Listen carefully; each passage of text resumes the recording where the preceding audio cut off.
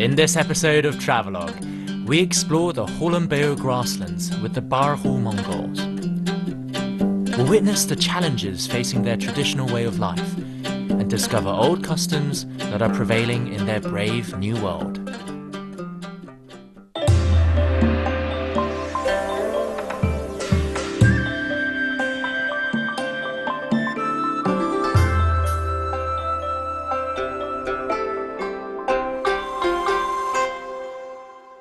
Wow, I feel absolutely tiny standing here. So we left the city to explore the vast Hulunbuir grasslands, which is actually the biggest grassland in China. And I'm here to meet the ethnic Mongols who, in many places, still follow the same traditions they've had for centuries and continue to live their lives on horseback. I'm Tianran, welcome to this episode of Travelogue.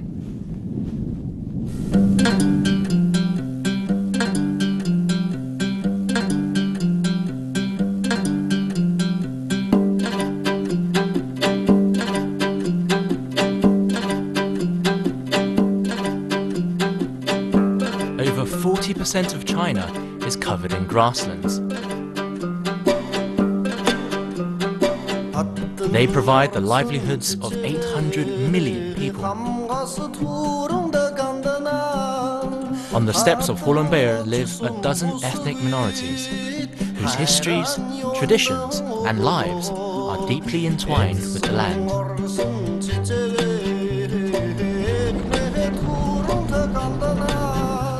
Here in Inner Mongolia, grass is life.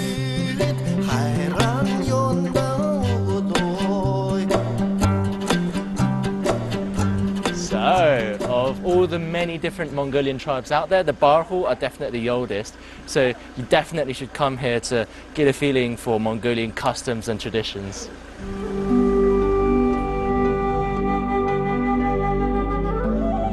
Also known as the Baga, during the Mongol Empire, this distinguished clan served the Great Khan's armies.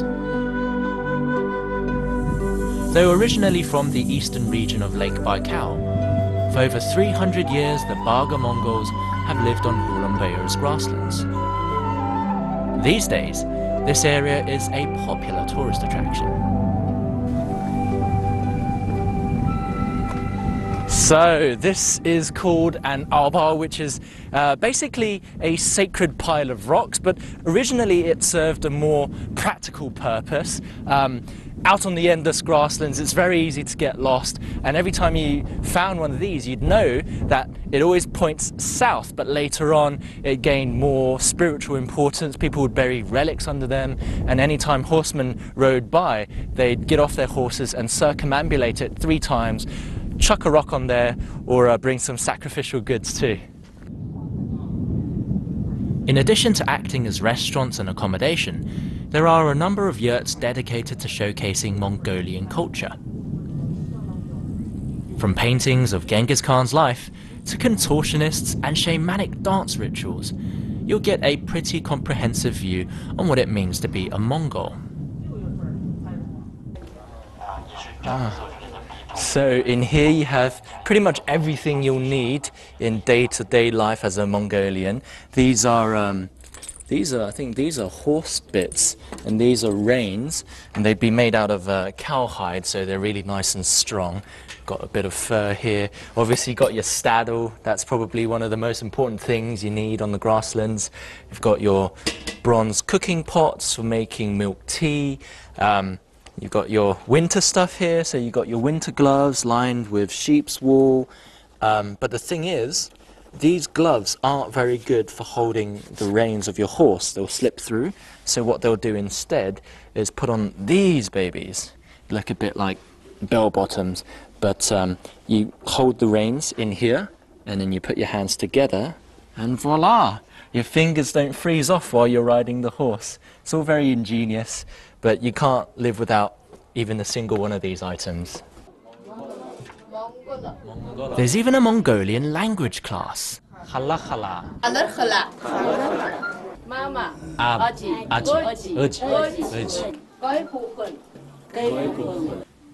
Sambenu. Mongol. I kind of forgot that one. My mum would not be happy. But you know what? I noticed these things earlier, and if you switch this on...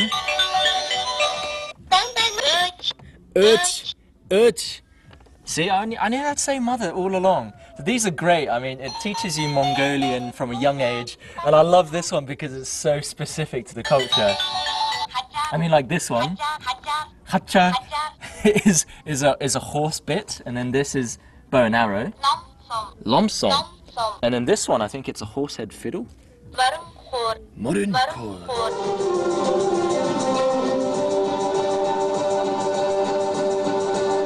The Morunko is one of the most important musical instruments in Mongolian culture. Its strings are made of horsehair, while its neck is carved in the shape of a horse head. A common saying goes that a Mongol without a horse is like a bird without wings. Unlike in the West, here horses aren't pets. They're used for transportation, sport, and as sources of food. Foals grow up playing with toddlers, so they're essentially broken in, while adult horses freely roam grasslands. There is a strong relationship of trust.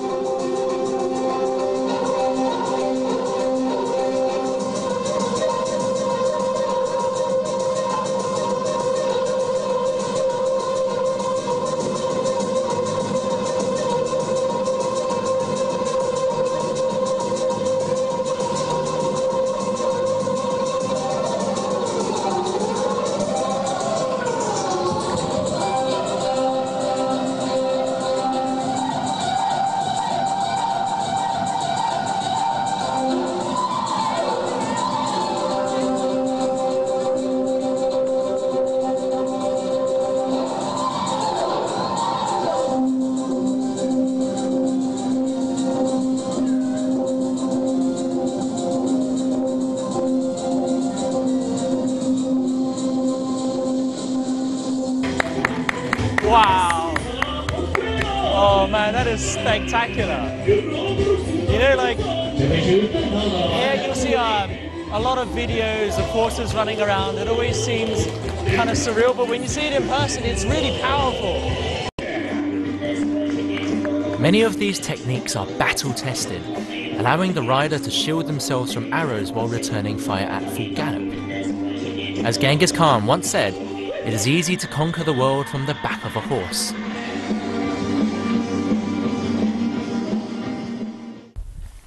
So if you're going to come enjoy some time on the grasslands, you've got to stay in one of these Mongolian yurts. But truth be told, I've stayed in yurts before, and sometimes they can be a little bit inconvenient.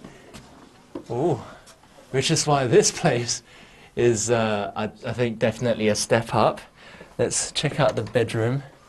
Oh, this is nice. Look at that. So it's still traditional style, but you know, whereas a normal Mongolian yurt would just be big and round, and there'll just be not even one bed. Everyone will just kind of be sleeping together. Here you've actually got separate beds, and I think on a day as hot as this, yep, they've got a shower. So you've got all the mod cons here, Wi-Fi too, and I think most importantly, when you're just relaxing, you've got a great view of the grasslands, and you can watch some people ride horses too.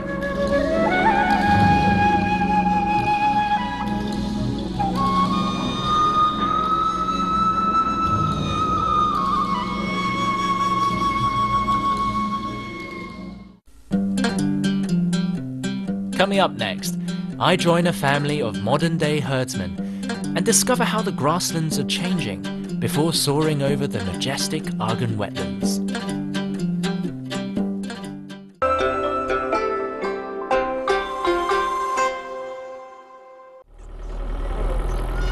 "40 kilometers from Hailar district is the home of Simu Jide and Siren Daxi." Oh, this is nice. So I'm here to meet a family of herdsmen who will hopefully take us out to the grasslands with them today. Hey, 你好.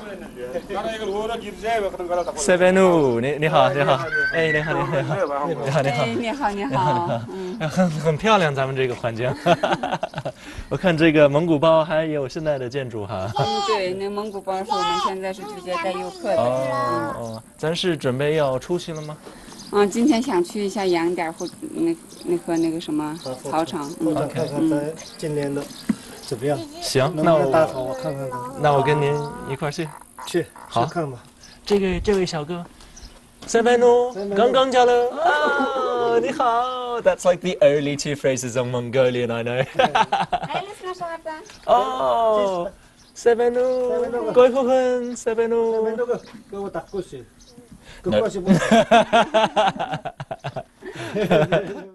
，Our family lives nearby a popular tourist hotspot, which is why they now also work in the hospitality industry. Business is good, especially in the summer months. After seeing off their last batch of guests, we set off. As it turns out, their pastures are quite far away, allowing their livestock to graze undisturbed. 那咱们现在有多少牛羊？多少头牛羊？牛是30多头，马也是30多头。羊呢？羊1000来只。哇，那咱们是大户人家了。现在都做的都不用自己去专门自己去看牛羊马。主要是劳动力不够，劳动力够的话也自己干。就是这头有这个旅游这行业呢，它这面我们自己忙活了，所以就是牛羊那面得找人帮忙得看一下，要么自己整过来不是。那现在这个主要咱们收入是靠这个旅游了吗？还是放牛羊？一半一半吧。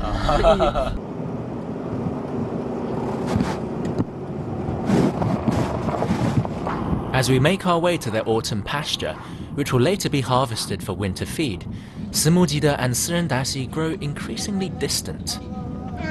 They seem to be happy about something.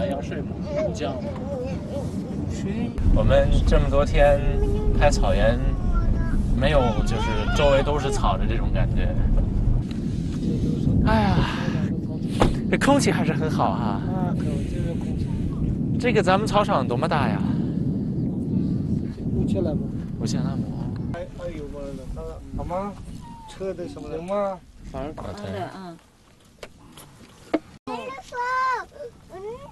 您这是进草原吗？进草原了。哦。天下下雨吧。希望下雨啊。这个是酸奶啊，还是奶？酸奶。那每次过来都要是进一下吗？对，大草场也进一次，咱们。原来最好的时候草多么高啊？最好的时候这么高了。这也到大腿这块了。大腿1米吧。原来是7月份最好的时候。对，7、8月份都是。7、8月份最好。希望有点雨啊。对呀，希望就下点雨的话就。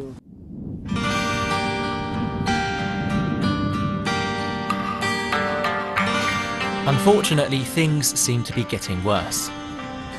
On our way to the communal grazing grounds, we pass a desiccated marsh and a river that's almost run dry. For now, at least, it remains a popular watering spot. Although our family's sheep are mostly left to their own devices, they still require regular checkups. Parasitic infections are common, and insecticide must be used to treat affected sheep. Just one guy with a loop on the end of a stick, and that's it. But just want to check the health of these sheep. 这哪能看出来它的那个皮肤上？后边。虫子都在尾巴里头是吗？绞羊毛的时候，它可能是拿剪子。I've never seen such a fat tail. I always thought it was like a little thing, but no, this tail is huge. It's all fat. Due to factors such as overgrazing and climate change, the steppes of Hulunbuir are deteriorating. Sirendasi says meter-high grass is now the stuff of stories, and with this year's grass barely reaching his children's ankles, the future of these plains seems uncertain. Simu Jide tells me they'll let their children decide for themselves whether to continue herding or find work in the city.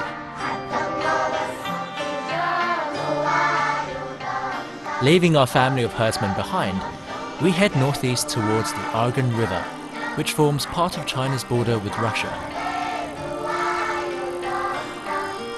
Hundreds of lakes and rivers nourish the complex ecosystem of Hulunbuir. And though it's mostly known for its grasslands, this region is also rich in wetlands and virgin forests. Okay, here we are. So you have to find them because you have to be quite up close, but in the forest there's loads of these little good luck charms, and most of them are for love, but this one's like I wish my dad, mum, granddad and grandma good health.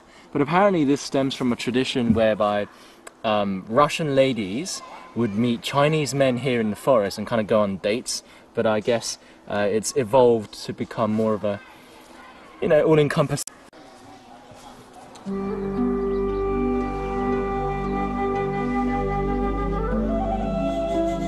Not far from the birch forest is the He wetland scenic area. It's set inside a beautiful part of the Argun wetlands, which is home to a huge number of marshes, swamps and bogs. If you spent most of your life in crowded, polluted cities, your lungs will thank you for coming here. The air here is so fresh. It kind of reminds me a little bit of my home in the UK because I grew up near the forest, but I mean this is the Argun wetlands. It's the biggest in Asia, so there isn't really any comparison.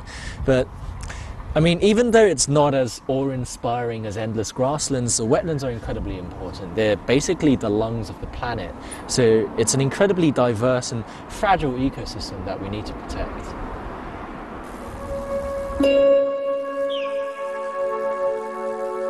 During dry season, these wetlands provide shelter for millions of birds migrating from East Asia to Australia. You won't find any red-crowned cranes or wild geese during summer, but that doesn't mean you can't stay in these nifty log cabins and observe the wetlands' many other species of wildlife.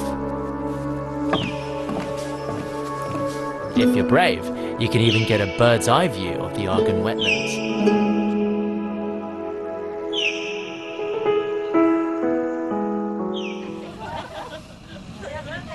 So, got my GoPro at the ready. You know, one of the best ways to see the grasslands is from the sky, although, you know, I'm afraid of heights. It's something I have to do because apparently it's going to be really pretty. Going to do a bit of paragliding. I just hope it's safe. They're like laying out this parachute and the parachute looks really small. I mean, there's going to be the two of us, so I won't be by myself screaming in the air, but 您是飞行员是吗？哦，您是飞行员。哎，你好，你好。那一会儿飞得安全一点哈，飞得慢一点，稳一点。很安全，很安全的。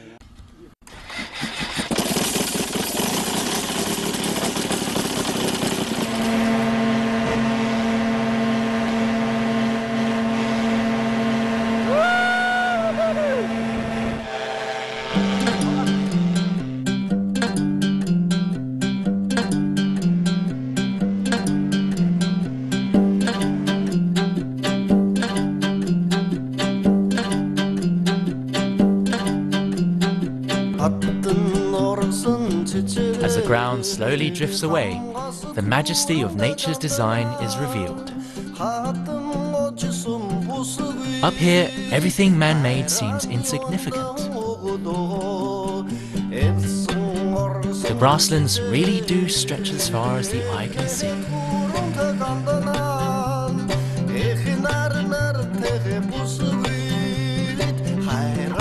And the Argun wetlands form a vast organic labyrinth that sprawls across the land.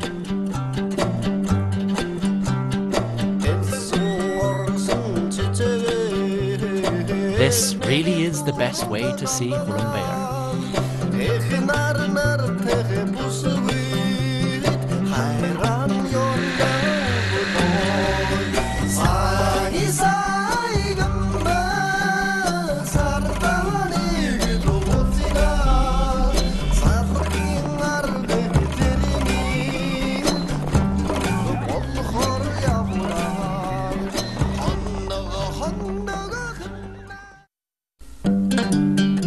Coming up next, we'll find out just why Mongols are said to be born in the saddle and get front row seats for the curiously named 3 Games of Men.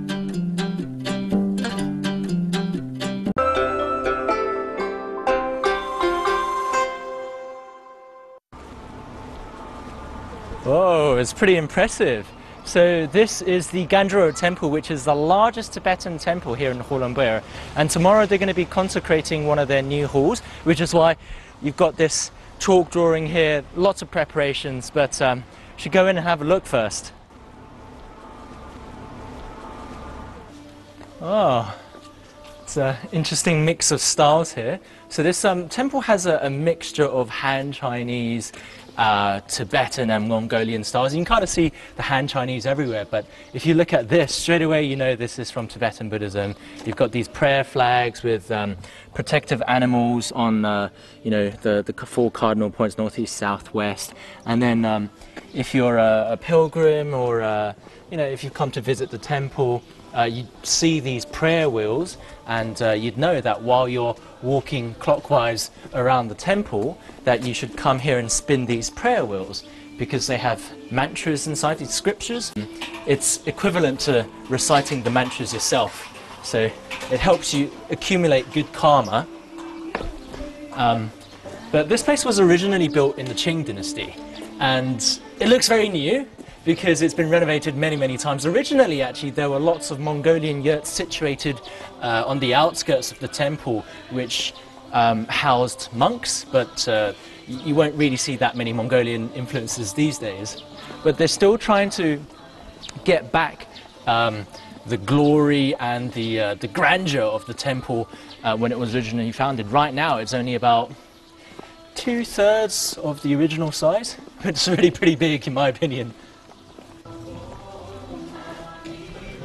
The temple's name plaque was personally inscribed by Emperor Tianran, the longest reigning ruler in Chinese history. At its height, Gandro Temple housed 4,500 lamas, and even today remains very influential.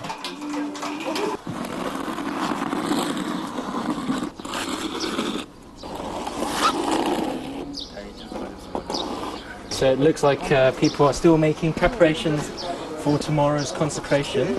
I wonder what this is. Hey, 您好。你好。您这个画的是什么呀？太复杂，我不太。这个是什么画呀？这就是这个，明天这个护佛从这儿走过去的。为啥准备？这个中间是一个莲花哈。莲花对。一些祥云。对。To celebrate the consecration, there will be a whole day of festivities tomorrow.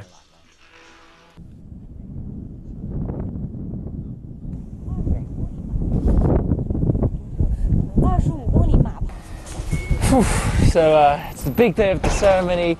See for yourself, it's 3 in the morning. I mean, this is when I usually get back home after a heavy night of drinking.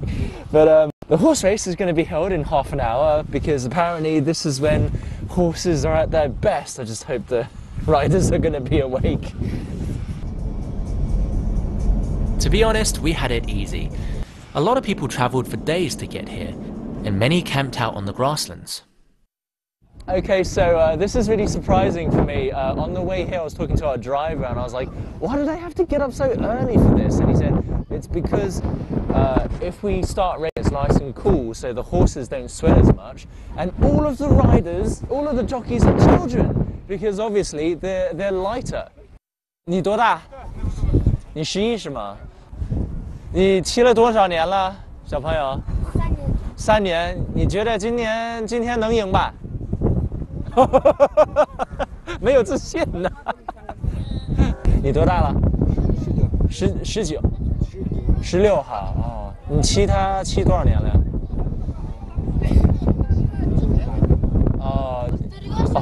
我突然发现你没有做马鞍，你不做这个马鞍不安全吧？这样的。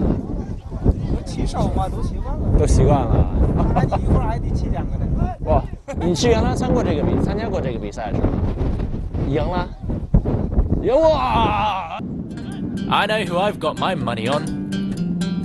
Most of these kids are still in primary school, yet today they'll race 25 kilometers cross country. They are the bravest children I've ever met.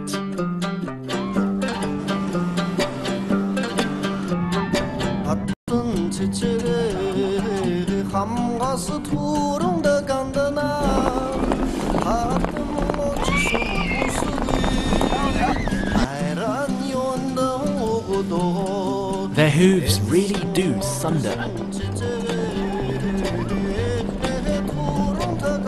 These kids make riding look so easy, as if horse and jockey were one. Many of them will compete again immediately after this race, but this time on different mounts.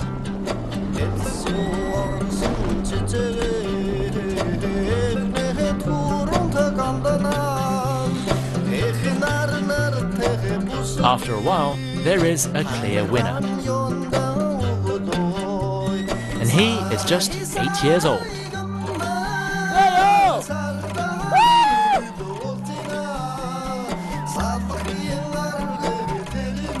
Wow!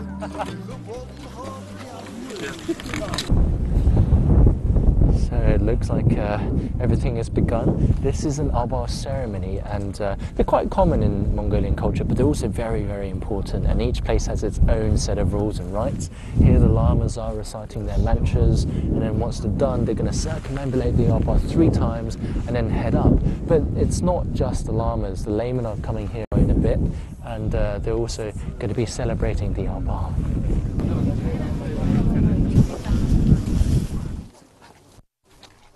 This Abba ceremony takes place just once a year, and many pilgrims have travelled from afar to take part in it.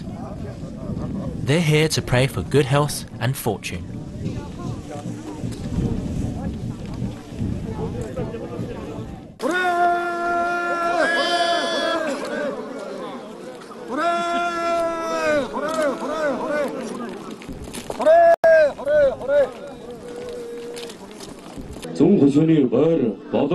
After an Abba ceremony, there's usually a mini Nadam festival.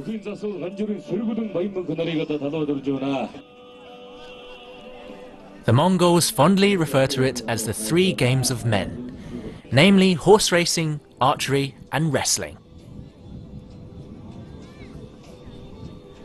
Originally sporting competitions, Nadam's latest soldiers. Genghis Khan believed that wrestling was a great way of keeping his army combat ready. With no weight, age or time limits, Mongolian wrestling is the ultimate test of strength and endurance. So it's been a pretty exciting day today, and I'm kind of surprised actually, because after the very serious religious occasion of the Abba ceremony, to see all of these festivities. In Mongolian there's something called a Nadam festival, which is basically means to play, and it's one of the most important events during the Mongolian calendar. And you can kind of tell the spirit of the Mongolian people already. They're bold, they're forthright, they're brave. I mean, from wrestling and riding bareback this morning. And even though some people have upgraded to cars and motorbikes, the spirit of the grasslands still remains.